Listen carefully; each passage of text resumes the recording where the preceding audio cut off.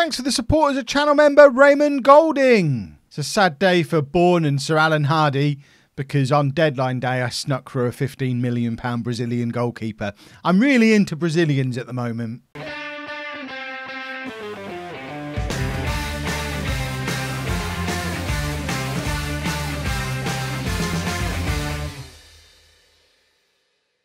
Hello and welcome to part 105 of Bourne Again. I'm Kevin. Coming up on today's episode, we play Manchester United and Crystal Palace in the Premier League. Since you were last with me, this is what's been going on. We lost a couple of games I wouldn't necessarily have expected to lose, but in this run of games where we wanted to pick up points, we certainly picked up some points too, beating Leicester and Middlesbrough. Christian Gomez, who's been getting a little bit of stick down in the chat, or comments. I've got to get used to using comments and chat interchangeably breaks me, but he was getting a little bit of stick earlier in the year. But if we have a little look at his form since we've hit 2035, goal, no goal there, goal, no goal, goal. He is in some form. Look at that for recent form for Christian Gomez. He is fully settled into life in the Premier League, now has 14 goals from 25 appearances, and I would suggest that puts him right up there amongst the Premier League's top scorers, right up there with Vedran Stamenkovic, who is the young Serbian striker who we identified as someone who's just going to be awesome. He's going to be a staple of this save for years to come because he's so very good. But Gomez, right up there with him, as is Ryan Ramsdale from Everton, so two of the promoted clubs providing two of the top scorers in the Premier League at the moment. And also, neither of us particularly in danger of getting relegated back down again either. Poor old Middlesbrough, as expected, look like they're going straight back down, but we're just about safe at this point. I mean, with 11 games to go, I would almost say we are safe on 39 points. Obviously, 40 is the target, but we're obviously going to get to 40 at some point, even if it's not today. We're definitely going to get there, and Everton there on 37 as well. So we're safe with 11 games to spare, which means I guess we start to glance upwards.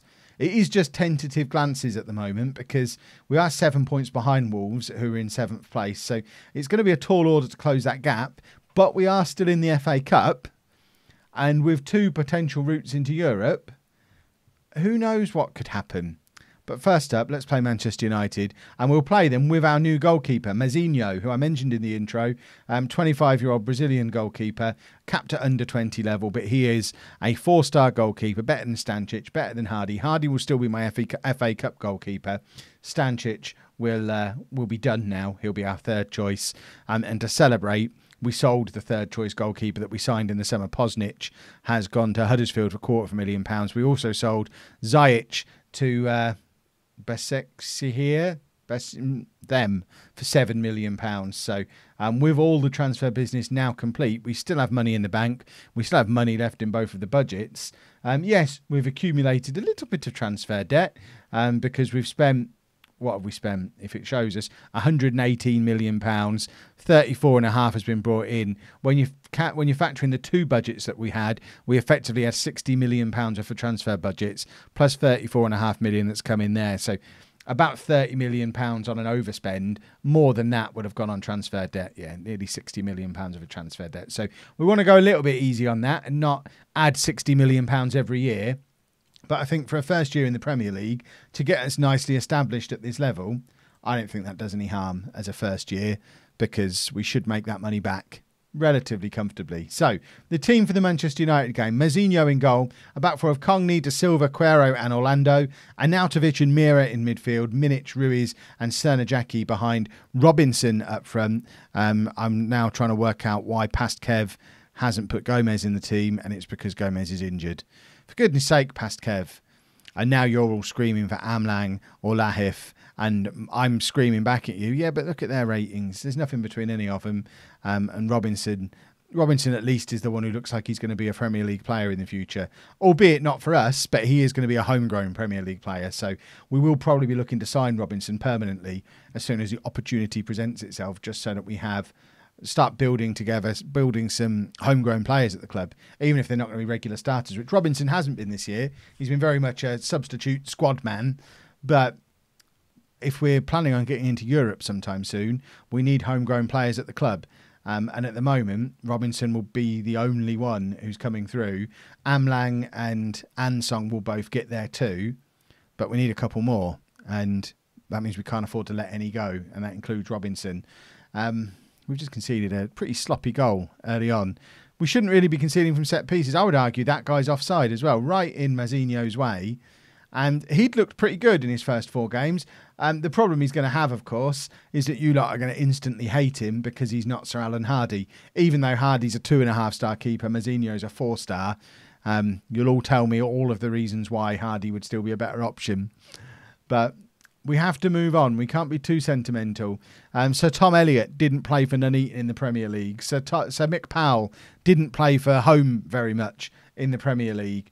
And likewise, Sir Alan Hardy is not going to be a regular for Bourne in the Premier League. He's very much part of the, probably the most important part of what got us here. But now we're here, we have to build a team that will eventually be able to compete at this level. And Sir Alan Hardy isn't going to be part of that team.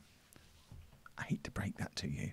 Robinson with a really poor attempt at a shot there, not doing himself any favours for forcing his way into this team.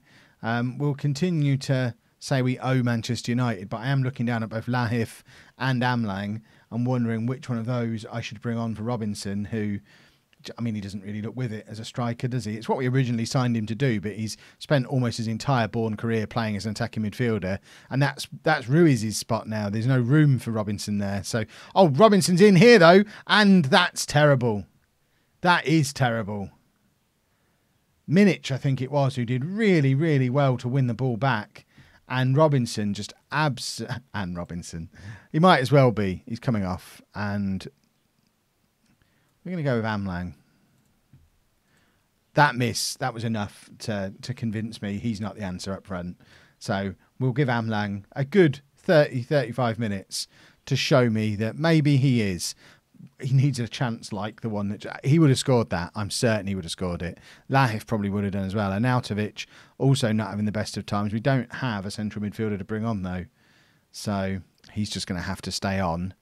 It's probably getting to the point where he might be someone we need to replace as we look forward to the summer.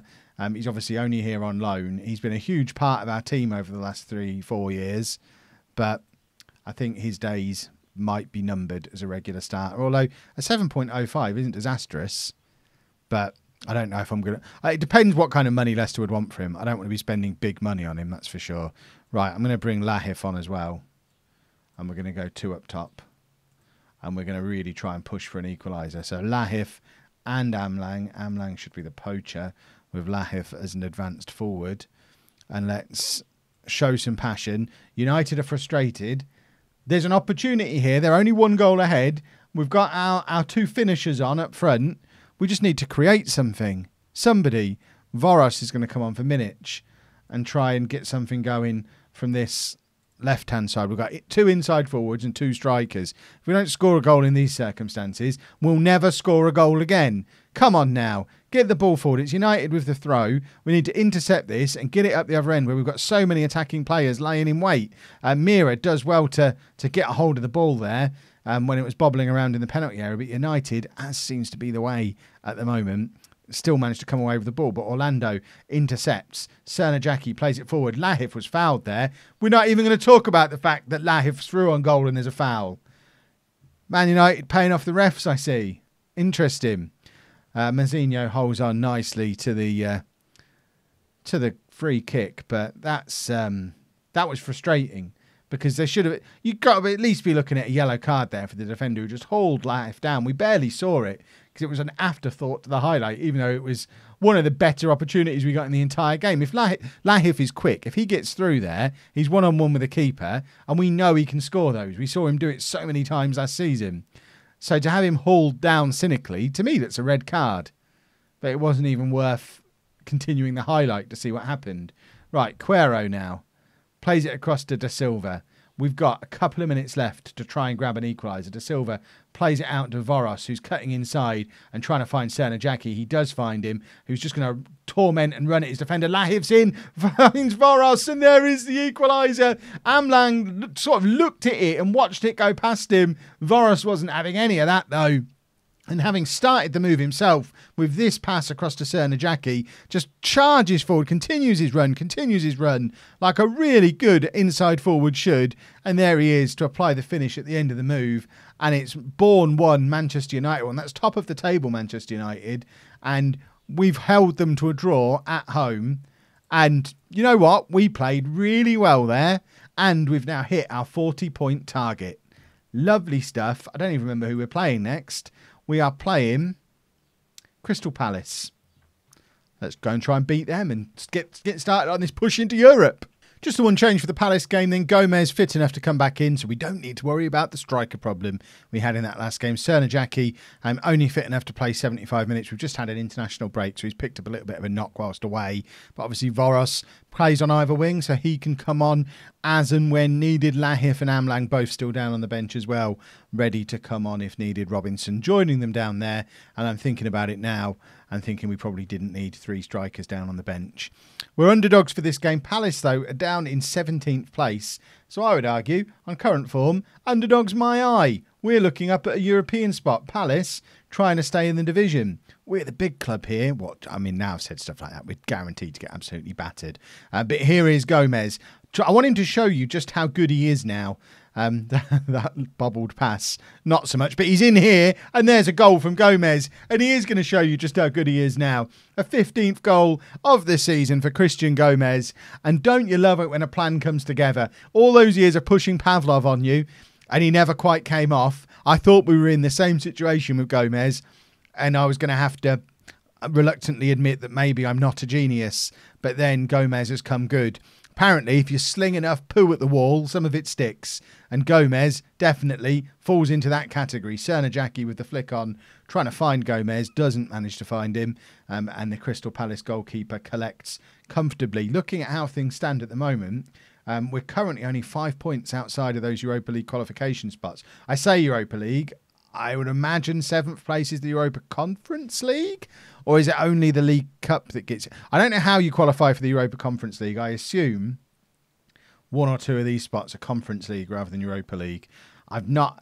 like we said when we were in Non-League to Legend with Barnsley and we finally qualified for it, it's a tournament I'm pretty sure I've never played in because we qualified for it and then I moved on for Tottenham and we kind of bypassed it. So I'm not entirely sure how many Europa League spots there are compared to Conference League spots anymore. But if we find out this season, that means the next 10 games have gone really, really well. So I guess we'll just kind of wait and see what happens. We're putting pressure on the Palace keeper here. Gomez doing well to force what looked like a mistake, but in actual fact has led to a goal. That was some very, very good counter-attacking football from Palace. And it all started with their keeper just almost chipping it over Gomez when to me, it looked like a panicked clearance because he was under pressure. But in actual fact, he's found this guy in loads of space who I guess would have been marking Gomez if Gomez hadn't charged forward. And then they've just charged through the middle of us far too easily. I mean, there's like 6 players in there who could have made the tackle and none of them got anywhere near the ball. So that was just some pretty poor defending. Quero, I guess the jury's still out on whether or not he's a centre-back. We played him the first half of the season at right-back, but obviously we now have Orlando as a right-back. So, but I don't want to drop Quero. Maybe he should be part of that 3 that we talked about a few episodes back and bring what's-his-face back in, the other Brazilian, whose name escapes me. Hugo? Vitor Hugo, that's his name, isn't it? Maybe he needs... Vitor Hugo. Maybe he needs to come back in and we could make it a 3 and do away with having an attacking midfielder altogether. I mean, I don't want to change things too much because we're having a good season, but certainly against the better clubs, that's a Lassie Ruiz hears that he might get dropped and just does that. Can't drop a man who can score a free kick like that, can I really? We're having a good season against teams like Palace. Against teams like Manchester United, who we've just played, that was a lovely free kick. We do tend to struggle, so maybe we need a 3 at the back system. We're certainly better equipped to do a 3 at the back than we are to do a defensive midfielder situation because we don't really have anyone at the club who can play as a defensive midfielder, and I don't really want to bring somebody in who's a specialist in that position to only play him in like selected away games. whereas we could switch to a 5-3-2 for those kind of games. And I think Cogney in particular, and Orlando seems to be getting there, but Cogney definitely would be a very, very good wing-back, even though his position suitability suggests otherwise. He is up and down that wing all day long. He's basically a mid. Look, there you go. He's so far up the wing, he's had to charge all the way back to get the ball. He's playing as a wing-back already. Arnautovic, Tamira, Ruiz, looking for options ahead of him. Gomez is there, but held his run back, but Cernajacki didn't hold his. And there's Cernajacki with his 11th goal of the season. It's 40 minutes on the clock. It's Crystal Palace 1, Bourne 3. And all this talk of Gomez, and it's easy to forget we have a bona fide wonder kid in the shape of Cernajacki, but he's decided to remind us with a lovely piece of football there, cutting in from the right-hand side, slotting it underneath the goalkeeper, and it's 3-1, 3-2. Well, set pieces. We're good attacking with them. We could probably get a little bit better at defending them, because this is almost a free header. I mean, it's not a free header because De Silva's there, who is the big 6'4" defender we brought in specifically to help with set pieces, ideally at the other end of the pitch. But you'd like to think he'd be able to defend them as well. Right, don't get complacent. Mira, I think, was tiring. Yeah, Mira has taken some kind of knock. I guess Reed could come on in midfield if need be, or maybe we could try out this 3 at the back system I was talking about. We'll keep Mira on for now, even though he's not in peak physical condition, but we don't really have anyone who can be a like-for-like change with him. And I don't think today is the day to experiment with a new tactic when we're already being a little bit porous at the back. Gomez is in again here, and that is a lovely individual goal from Christian Gomez. A 16th goal of the season for him now. I think he's only 22, 23. He's exactly the kind of player where in real life, if this was reality, and it might still happen in the save, but in reality, if Bourne get promoted with Gomez and Cernajacki exploding onto the Premier League, playing the way they have this season, there is not a chance either of them are still at the club next year. They both get hoovered up by bigger and better clubs. It's going to be very interesting to see if the game accurately reflects that, or if we can keep hold of these good young players who have just exploded onto the scene in the Premier League and looked awesome. I mean, just how old is he? 22 years old for Christian Gomez to be amongst the Premier League's top scorer in his first year on the continent. Voros is going to come on to play there, and I think we probably do need to take Mira off at this point. We've got the 2-goal lead. Reed can just come on and play in midfield rather than messing around too much with the system. Reed has played in central midfield plenty of times before, so he'll be fine slotting into that ball-winning midfielder role in there. I don't know why I've made those substitutions so early, but I guess I had my reasons. I thought it was the 70th minute. That was my reason. Occasionally, we mix things up. Rather than doing a 70 and an 80, we'll do a 60 and a 75. Keeps you on your toes. You don't know when the substitutions are coming. Right, final change. I'm tempted to take Gomez off. In fact, who was it? Cernajacki wasn't supposed to play a full game, was he?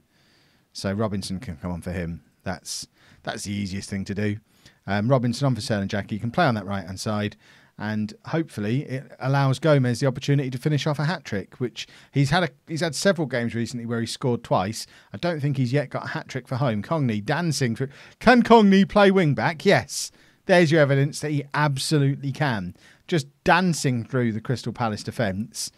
We're still showing as only 5 points behind Liverpool in that 7th place. Their goalkeeper's come a long way to collect that long throw. If we'd have had De Silva just sort of stood in front of him ready for the flick on, I mean, I guess he probably doesn't come in that situation because if he's got to get round De Silva. But it would be interesting to see the chaos that could be caused by putting a 6'4" giant stood in front of him so he can't come out and collect the throw on like that. And Arnautovic, back to Quero to Orlando. Reed now playing in midfield and seemingly enjoying himself. And Arnautovic, ball over the top, looking for Robinson, but it ends up with Gomez. Reed to Robinson, Ruiz, Gomez plays it into Robinson. This is sensational football again. We are much better than Crystal Palace. The league table already confirms it, but the way we've played at times in this game has been ridiculous. Gomez now with the header, can't quite direct it goals. It's not really his strength aerial play. I don't really know why he's hovering around getting on the end of corners. Again, in that situation, where's De Silva? That's just a theme from all set pieces in this episode. Where's De Silva? He's supposed to be involved in all of them. Ruiz, ball over the top to Robinson. Robinson is in, and Robinson scores a first goal of the season for Robinson. He started the episode being hauled off for being terrible in front of goal. Clearly, just needed the confidence of playing back in midfield again. And it's a very nice finish. I guess when you're 4-2 up in the 91st minute, all the pressure to score goes away. It's a much lower pressure situation than 1-0 down against Manchester United. But he certainly finished that one very tidily. It finishes Crystal Palace 2, Bourne Town 5. There's certainly no fear of relegation anymore, is there?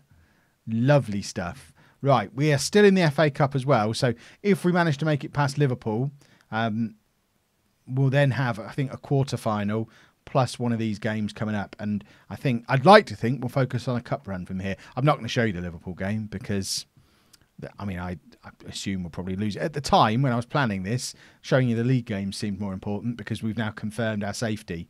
If we end up on a cup run as well, that just becomes a bonus and we can pick that bonus up from next time. If we don't, if we get knocked out by Liverpool now, we'll probably just go all the way through to the end of the season and get stuck into transfers and stuff for next year. This is going very well. If you've enjoyed that, please make sure you leave a nice big thumbs up on there for me. Subscribe to the channel for daily Football Manager videos. And thank you very much for watching.